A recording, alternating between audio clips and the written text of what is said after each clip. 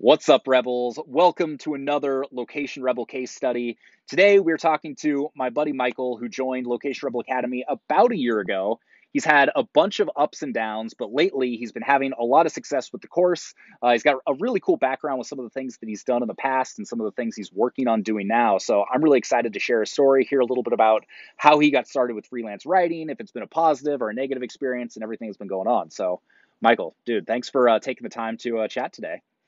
Of course, man.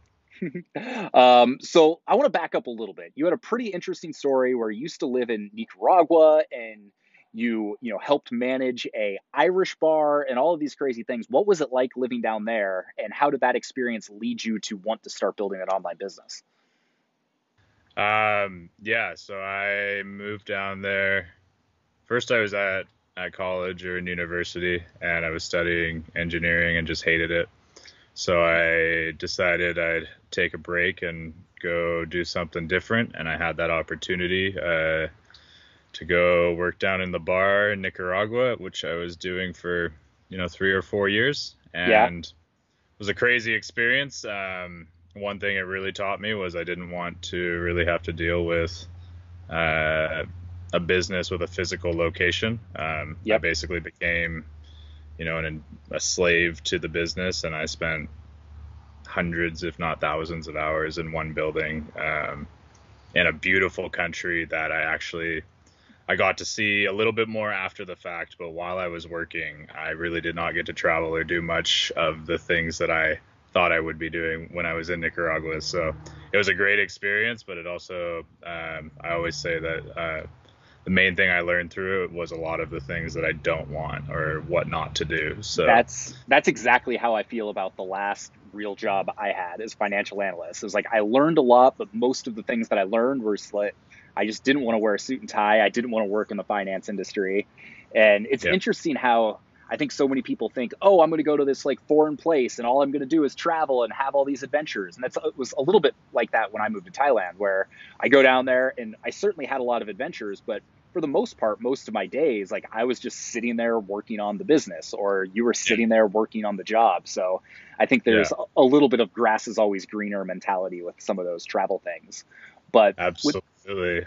I think people, they go to these beautiful places and open a business thinking it'll be easy, and it is a it is a challenge just like it would be anywhere else in the world, so you might as well do it the way you want to. Totally. And so with that in mind, you came back, you've been kind of trying to figure out what the next, steps are. About a year ago, you joined Location Rebel Academy. What was the decision that kind of led you to that point? Why did you decide, hey, I want to, pursue an online business? So actually, I think I first joined in like 2018, Okay. 3 years ago, probably. And I joined because I saw the YouTube and blogging content that you were putting out, Yep. and had been thinking, what my next move would be. I knew that I wanted to continue to see different places, and needed to be earning money along the way. And I had other uh, online business ambitions. So when I first saw the site, it seemed, I think the thing that struck me the most about it is like you're very practical in the way you Yeah. explain things, and it's pragmatic and it's not sugar coated, and you're not going to make $1 million in 7 days or whatever. Totally. uh, so that's really what hooked me in on it, and I've always written, so I figured I could probably do a decent job with it. So I started then, but no matter how exciting an idea is, it still requires a level of discipline and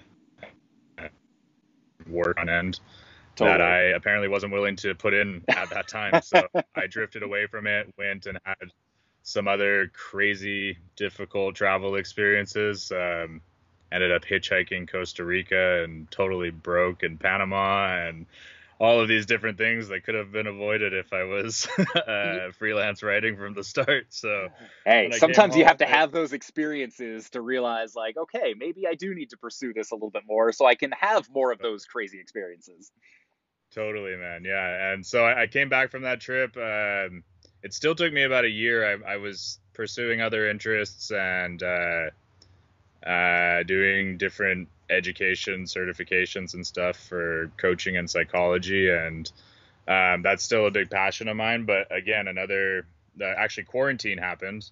We were Yep. all locked in our houses, and I was working on the coaching front, which is a good business, but something that I wanted to take my time with and not, not have all the financial pressure or the immediate financial pressure that was there at the time. So that's when I circled back to Location Rebel and joined the academy. Got started with it, and did not necessarily learn from the first round. It took me quite a while again to sit down and really just do everything that you outline in the course. So Yeah, let's talk go about that ahead. real quick. So like, the first 6, 9 months of you jumping back in, you're like good intentions. You started, you're like, yep, I want to do this, but you just could never quite get yourself to do it. What was it, the fact you thought the work was boring? Was it, there were other things that were a priority? Because I know there's going to be a lot of people that are going to get excited about this and they're going to join, and then they might like have those same struggles. So I'm just curious if you have thoughts on like what it was that was keeping you from really just kind of following the program to a T and moving forward with it. Absolutely. I think in retrospect, I have other ideas and goals and ambitions and places I want to get to in my life. And I think I took the idea of, like, as you call it, a bridge business a little too literally, or basically, I was treating it as a means to an end. I needed to Yeah, start writing to get to what I actually wanted to do. And then, what I wanted to do was, there are so many things, so many ideas that I'm chasing the next shiny object that crosses my mind. And before I know it, 6 months have passed. I haven't made progress on my own stuff that I'm actually interested in, and I haven't made progress on the freelance writing either. So what really changed for me was when I stopped looking at it as a means to an end and started looking at it as like, okay, these are the first steps on the way towards what I actually want to do, not like a inconvenient stop along the way. And as totally. soon as I started doing that, everything became easier, and it's not at all inconvenient. I'm actually enjoying it. Yeah, It might not be always the most exciting content that I'm writing, but there is definitely something to be said about building something that's yours in a consistent way, regardless of what it actually is. totally. And so you jumped in, 2 or 3 months ago, and basically, like, tell me, you kind of went into the freelance writing blueprint and said, okay, I'm just going to follow this to a T. I'm going to do what you Yeah, said and see what happens. And I know you've sent a few hundred kind of like cold LOIs. You had a pretty interesting strategy where you're just like, I'm going to start in my hometown, in Bellevue, and then just kind of work, farther south, or Bellingham. Sorry, I get the two yeah, confused all the Bellingham, yeah, time. yeah, And then just kind of work your way south. And yeah, you're at like 300, 400 emails, and you like haven't even gotten to Seattle yet. So tell me yeah, like what that process has looked like. And once you started that process, have you had success? Have you been able to get writing work? yeah. Exactly. So when I started, I basically decided, another like important mental shift I made was like, this is a job. Yep, If I'm not going to be doing freelance writing and treating it as a job, I'm going to actually have to get a job. totally. and I like and that. then your instructions and your blueprints were like my boss. So Yeah, whatever it said, I did, and I did it, as much as I was told to do it. yep, And I could still definitely do better, and am working on keeping myself on a schedule like a blue collar worker. But that shift of like, this is the job, otherwise I have to get another one that I'm not going to like, was huge. So as soon as I started doing that, I picked my favorite cafe, and I set a time in the morning that I had to be there by. yep. And I just got to work. I started, first started building out the email list. Like you said, I started in my hometown, and um, I found that to be really successful, because you already have that connection of living in the same town. It's like I'm instant still finding rapport, that. kind of. Yeah, it's instant rapport, and you can, you see the clients that those companies are working on, and oftentimes they're businesses you visited, or you might even know the owner of one of them, which Yeah. has been the case in a couple of situations. So then you have, a personal connection that you guys actually share. And it just seemed to be super successful. I've been finding as I'm moving further away from my town, Bellingham, further south into Seattle, um, the responses are fewer and farther between, but they're also bigger businesses. So Yeah. there's a trade-off there, but you still can, you can still use that you're living in the same state. I've spent plenty of time in their city. I've lived there at times, so it's been proving to be successful in that sense. And in the past attempts, I would just pick the major cities in the US and start that way. And Yeah. this time around, it's been a lot different. And not only have I signed clients, but I've also just had plenty of conversations with interesting people. And, who knows what that'll foster in the future. Totally. And the thing I love about that is you've sent now hundreds of these and you're honing it. With every one you send, with every response you get or don't get, you're learning something. So that once you've kind of like, really gone through your local area and you do start maybe branching out to some of the bigger cities again, you've got hundreds of, pieces of feedback with which you can say, okay, here's what I need to tweak. Here's some of the things that worked. Here's some of the things that I didn't Yeah. do. So when you're reaching out to people that are maybe getting more inquiries, it gives you a leg up because you've gone through this so many times. And so I just kind of love that approach you took. Absolutely. So with all that to say, for this person that's, sitting here, they're, thinking about maybe joining Location Rebel. They're thinking about like, am I a scam? Is this for real? Is it worth the investment? Is there any advice you would give to that person? Have you found that the course was worth it for you? What's been your experience there?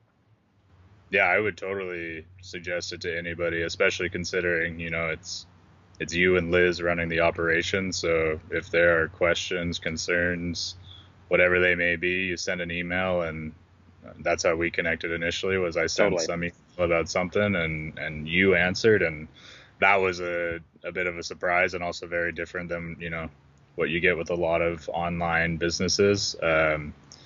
So anybody who's has reservations about whether it's legitimate or not, first I'd actually say check out the free content, because you can tell by your guys' blog and the amount of videos you put out that you're not really holding much back. I think the best part about the Academy is it organizes all of that information and then gives you more on top of it. And writing might not be for everybody, but I think you say it a lot in your content. Like if you can string, sentences together and write, if you've written a school paper successfully, then there's room for you on the internet as a writer, and it's a skill like anything else, so you can definitely improve it. But then the really cool thing that I'm excited to get into once my boss allows me is all the other blueprints that are available there as well. The one I'm most excited about is the hobby hacking, which is, I have my own brand idea and I have an idea of where I want to take things. And so I'm pumped to get into that as soon as the bridge business is in full swing. Dude, well, I'm excited to help you get to that point as well. And one of the things you just mentioned, which I feel like is a good point to bring up, is you're like, a lot of the content is already out there. It's like a lot of that content I use in my YouTube videos, we talk about on the blog. And my goal is basically to have 70 to 80% of my content available for free. And then you get into the course, you get that extra 20% that ties it together. But the reason the Academy I think is so valuable is because it does package it all in a way. So you're not having to like bounce between a bunch of different videos or a bunch of different blogs. It's like, here's where you start, here's what you do next, follow this path, and you will see success. And then you add in the accountability aspect of it and the community aspect of it, and that's where kind of all the magic happens, in my opinion. And it seems like that's going to work for you as well.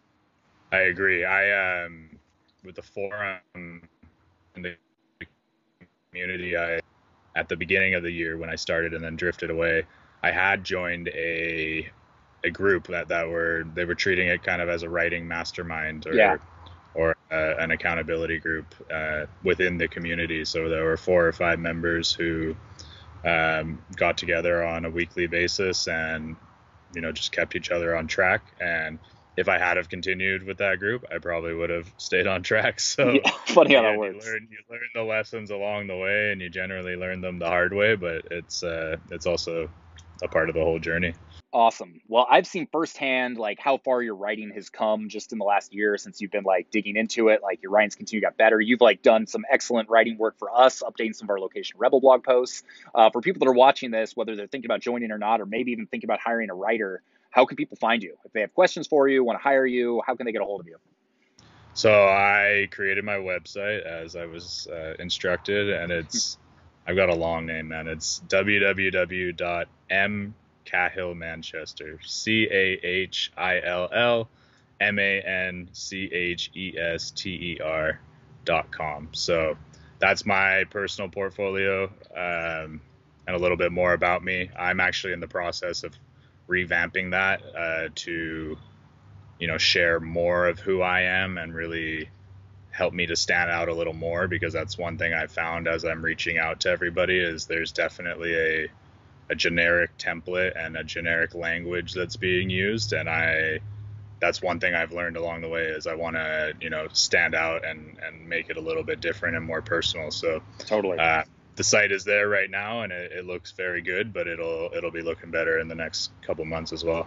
All right. Well, I'm excited to see it. Thank you so much for one, being part of the community, and two, just taking a little bit of time to tell your story. I know like it's one thing to hear it from me, but I've been doing this for a long time now. And I think the most useful thing is for people that are in your shoes where you were a year ago or even 6 months ago to be able to hear the stories from real people that's like, no, I did this. I tried some Yeah, other things that didn't really work, but once you commit, like you can really have success with it. So I totally. just appreciate you taking the time to share that. And I'm excited to see the new site and see where you take things from here and help you with your hobby hacking site when the time's right. Yeah, yeah, I appreciate it, man. I agree. And before I signed up, I think I watched every single one of these types of videos that you've put out there. So they're definitely helpful, and hopefully this one can be helpful as well. Good. Well, I'm excited that we were able to make you one of them, and we'll go from there. So, thank you Cool, guys man. for watching. If you have any questions about Location Rebel Academy, starting your business, anything else, hit me up at Sean at locationrebel.com. Drop a comment below. I'm easy to get a hold of, and hopefully see you in the academy. And we'll talk to you soon.